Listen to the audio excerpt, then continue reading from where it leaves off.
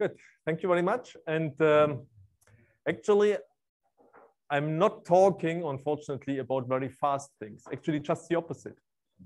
I talk about something which is stable in time.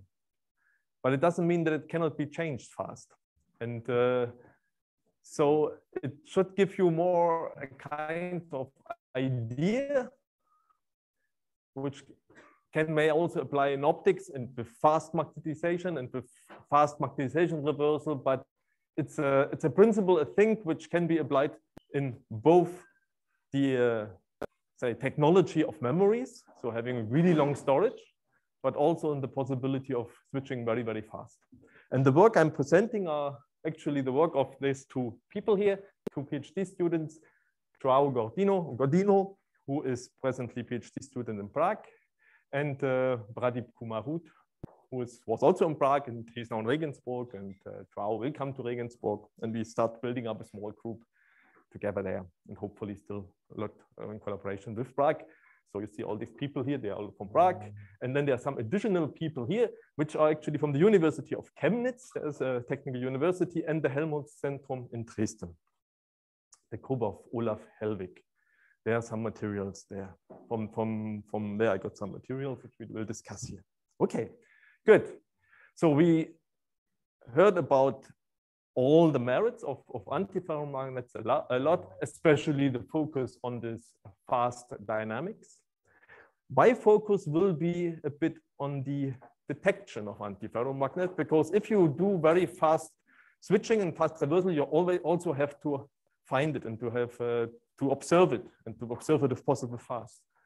And this is something which is not so simple in antiferromagnets, because intrinsically antiferromagnets are, well, they don't have large net moments, and yeah, they're a little bit invisible in a sense. So the talk will be about those detection, and the detection also, well, that's it. Okay, so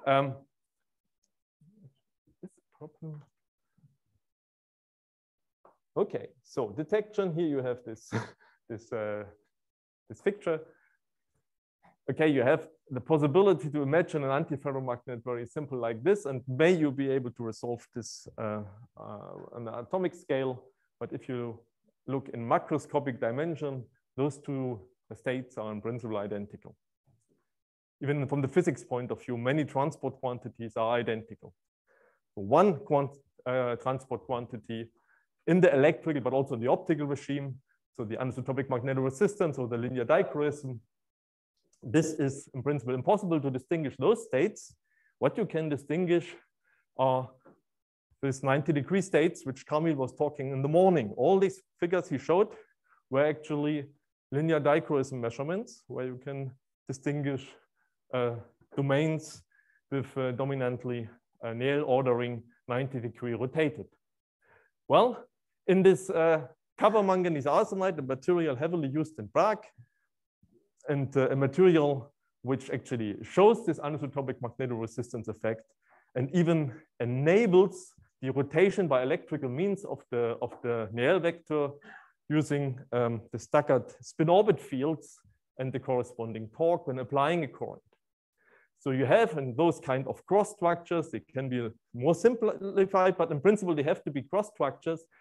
You can apply large pulses to reset the magnetization and the ordering, and you can use a probe pulse in principle to detect the anisotropic magnetoresistance, in this case, in a transverse in a transverse geometry.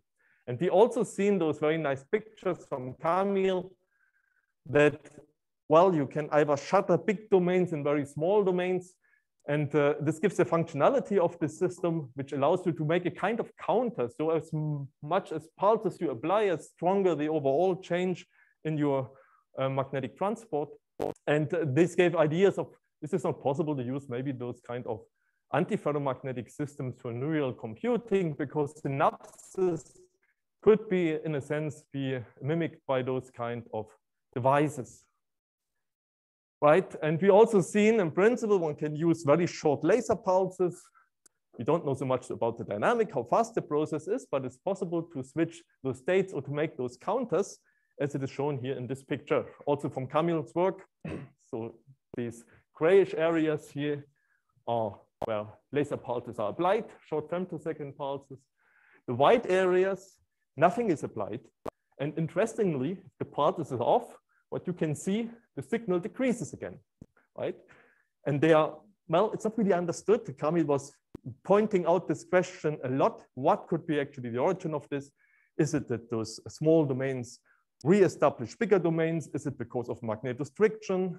Yeah, magnetism, the magnetic order might be somehow related to a magnetostrictive thing, and the system tries to equalize again to a 50-50 distribution of domains. All those things are not really clear. However, there is decay, or maybe also your anisotropy, because this requires a biaxial anisotropy if you switch them by 90 degrees, is not really biaxial. So you have maybe a dominant uniaxial anisotropy. So what about the electrical and also optical detection of those states, of really antiferromagnetic reversed states? Can you distinguish them? Obviously, the anisotropic magnetoresistance effect, as we understand them, is not able to do this. There is what you know, the anomalous Hall effect. Obviously, anomalous Hall effect is changing its sign. It has time reversal symmetry. And in some particular antiferromagnetic materials and those more complex structures Helen was speaking about, these non-collinear antiferromagnets, they indeed show anomalous Hall effect, which is related to the orientation. And if you switch all the spins by 180 degrees, indeed, you will see a change of this anomalous Hall effect. Now, anomalous Hall effect, as I said, is odd under time reversal. So if you look back to our copper manganese arsenide, where we have these two sublattices, indeed, because one of the sublattices, the copper atoms are above, and the other sublattice, the copper atoms are below, you can, in principle, when you switch the time, to distinguish those sublattices, so you have a broken time reversal symmetry. So yes, is there anomalous Hall effect, maybe even in the copper manganese arsenide? Actually, well, it has another symmetry broken. And this is when you do now the inversion symmetry, the space inversion symmetry. When you exchange, in principle, xz, y with minus x, minus y, and minus z, then you see that you also change, in a sense, the two sublattices A and B. Together, you have, in principle, in this material system, a combined PT symmetry. P is broken, T is broken, but the combination of both is there. And unfortunately, or fortunately, depends on how you see it, this avoids that you have an anomalous Hall effect, because this time reversal symmetry makes it somehow in this system necessary that your anomalous Hall signal should change under this PT symmetry operations, not. But on the other hand, the electric space inversion flips both the electric field and the current, time reversal only the current. So this should be also a solution of this system. So the only solution, in fact, is that there is no anomalous Hall effect, unfortunately. But let's go back to our magnetoresistance. And the magnetoresistance has also higher terms. So what you do actually, you change you disturb your system by an electric field, or in this case, as it's written by a current, and you look to the change of the dispersion with the current. So a second order response. And indeed, this kind of system, yeah, has a broken time reversal symmetry. So this effect can be in principle present. And it has also a PT symmetry, which is allowing this equation. So the PT symmetry makes it actually, allows it or makes it possible that there is this second order magnetoresistance effect present. And interestingly, this PT symmetry is nothing very special, but many of the antiferromagnetic lattices, point group lattices, actually have this PT symmetry. So it's something which is actually quite common. Good. So the most simple system you can imagine is actually a synthetic antiferromagnet. And why we're using now this is because you've seen all this mess today. There are the domains we don't really understand, there are defects and all this. So it's very difficult really to see those effects present in real antiferromagnets. I will show you that they are also present in real antiferromagnets, but I will start with this synthetic antiferromagnet where you have two ferromagnetic layers, right? So your sublattices are now replaced by two identical ferromagnetic layers, which are coupled by an exchange layer, antiferromagnetically coupled by the RKKY interaction. Unfortunately, this RKKY interaction is not very strong. Therefore, all the frequencies we were talking are not in the terahertz regime. They are still in the gigahertz regime. But you understand the physics as well there. It's just much slower, much easier experimentally to track. And as you see, you have a PT symmetry because you have the same metal layer on top, non-magnetic metal layer on top and on the bottom. So this indeed, the system has a PT symmetry and a broken time reversal symmetry. So in a sense, it's a model of our copper manganese arsenide, right? This is a real layer now, platinum on top and on bottom, and cobalt are the ferromagnetic layers, which are antiferromagnetically coupled via a iridium layer. And the anisotropy, and this is important here, is out of the plane, perpendicular to the plane. So when we look to our anomalous Hall effect, as we know from the copper manganese arsenide, of course, you see an anomalous Hall effect if you really apply a strong magnetic field. So then you're above the spin flip field. So you polarize both layers in the same direction by applying an out of plane field. And then you see a Hall signal, anomalous Hall signal, and you see it at a positive strong field. Then they are both parallel and again generate your anomalous Hall signal. But between them, you can't really distinguish those two states. Then you can also think, well, it looks a bit like a GMR, right? A giant magnetoresistance device, you have two layers, and GMR, obviously, you have a reference layer and a free layer, and with respect to each other, you can distinguish, again, if they are parallel, they are in the low energy state. If they are anti-parallel, they are in the high energy state. Again, you can't distinguish anymore. So our normal magnetotransport does not allow us to tell us anything about this state. What will tell us is actually our higher order transport. Well, one thing is, and it's because it's a real system and it's not just a perfect antiferromagnet, as you can see when you do those experiments, you have a small inner hysteresis. This hysteresis means that one of the layers switches at a slightly higher field than the other one, which means one is the master and one is the slave. I think Jairo likes this, I think. And yeah.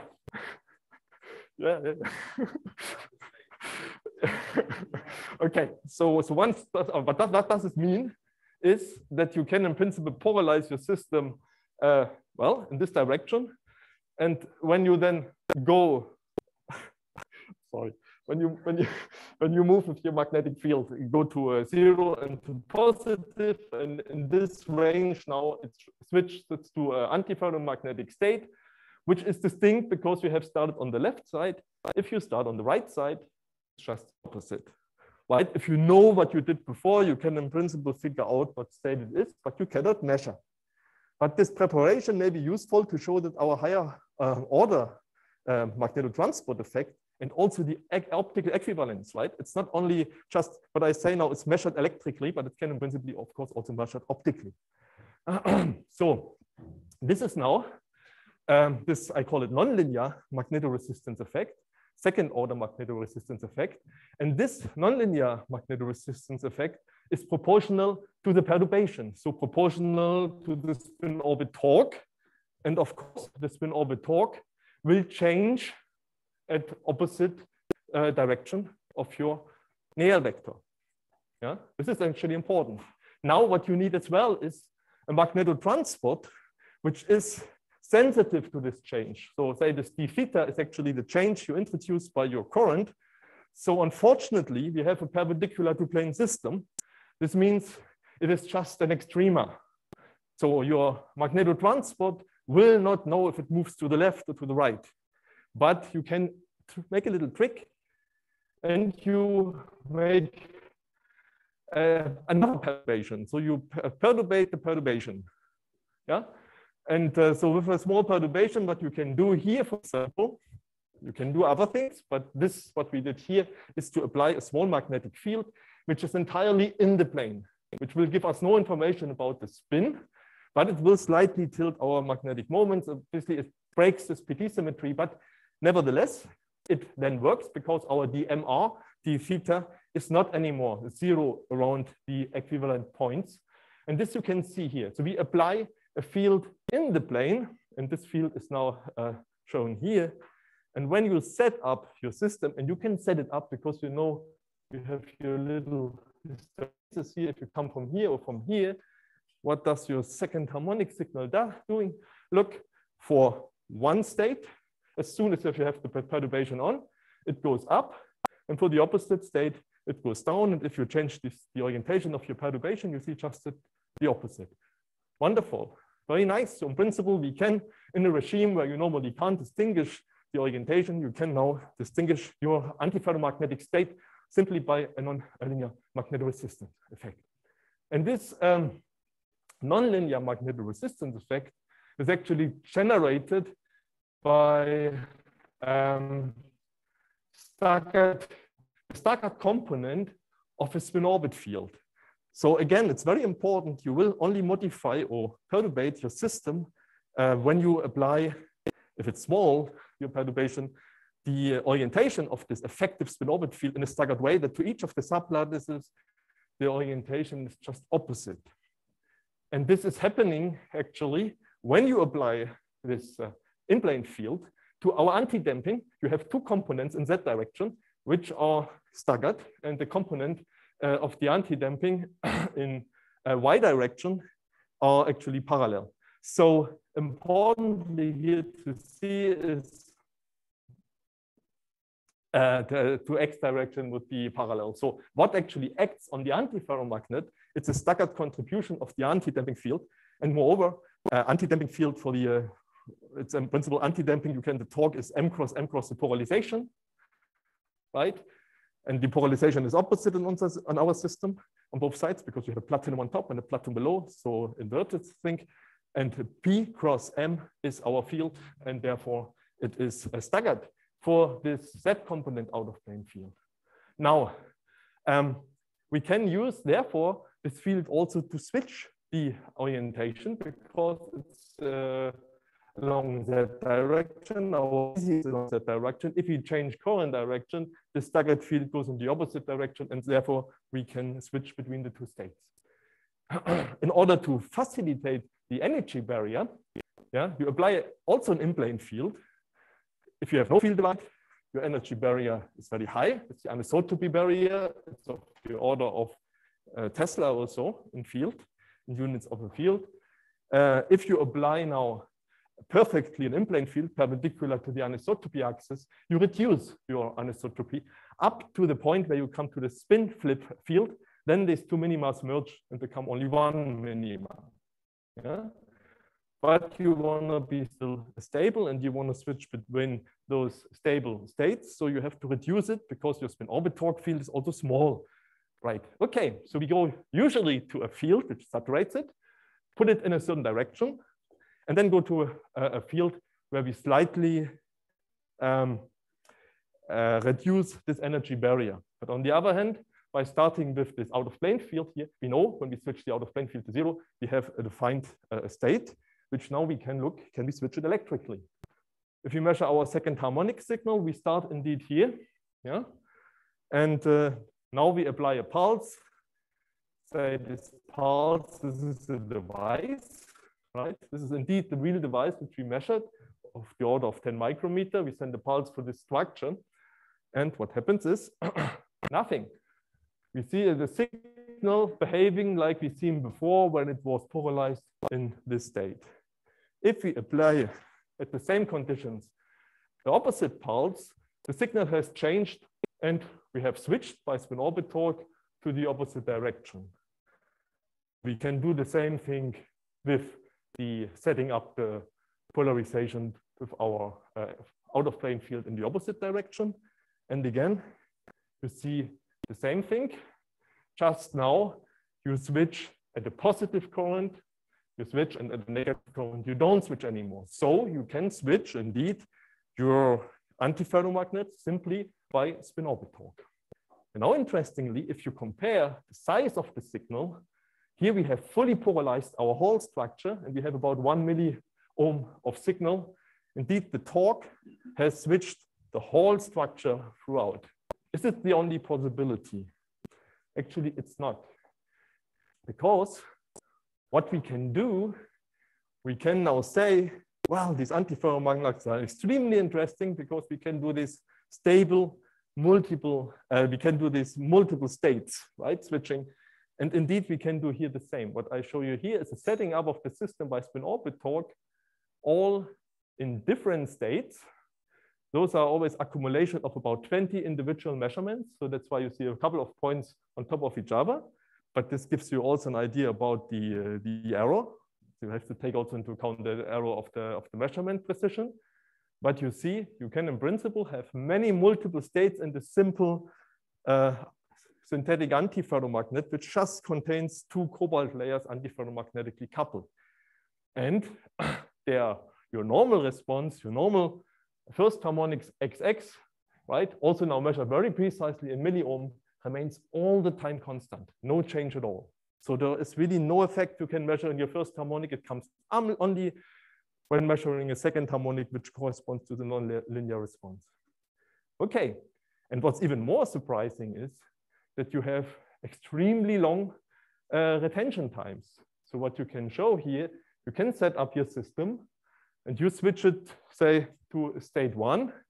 You can switch it to state -1, just to have a kind of reference defined, and then you switch it to an intermediate state, back to 1, and then to an intermediate state, say, this is -0.3. Yeah? And this state you have now generated by having a barrier of a given height by the application of an in-plane magnetic field. Now you switch off even this magnetic field. So you say, okay, I want to keep my information in my system, which I store, and wait, now having a huge energy barrier between the 2 states for about an hour. And then I apply again my field in order to be able to measure. I have to break symmetry. And indeed, I will find exactly the same point back. So it has remembered the state, 1 hour. And just as a reference, I switch again, fully polarize in one direction, fully polarize in the other direction. So we have a device, very simple, only 2 ferromagnetic layers, antiferromagnetically coupled, which enables us to memorize intermediate steps over extremely long time constants. So maybe indeed a memory state device. Okay, this was a synthetic antiferromagnet. Very simple, but shows it works. Here now we have our real antiferromagnet, which is copper manganese arsenide. Same system, has a broken T and P symmetry, but a combined PT symmetry. And indeed, if we do very similar experiment, looking for the reversed antiferromagnetic state, we can do this switching quite often, and we will find exactly always the response to the reversed magnetic states. And if we look to the time, how long we can set such a state, if we apply a pulse in one direction, it's for 1 day and 1 night. And then we apply another pulse, and again, the state remains there for 1 day, for 1 night. A real memory, right? And this is now a real copper manganese arsenide. Now, is this motion or this reversal, can it be fast? Yes, of course it can. Well, first of all, how you can see it, because there is copper manganese arsenide, which has uniaxial anisotropy. So only 2 domains are able, which have a reversed NEL vector. And between them, you see those snakes, which are actually domain walls, 180-degree domain walls, which are defining the boundary between those 2 antiferromagnetic reverse domains. And you see the problem with our first harmonics, or with our linear response here in the optics, there's no difference between them. You cannot distinguish. You know here that the domains, the orientation rotates. So you see a contrast in your linear dichroism. This is a linear dichroism measured for X-rays in such a huge light source. And well, now we have such a system, 180 degree. They're actually Néel type of domain walls.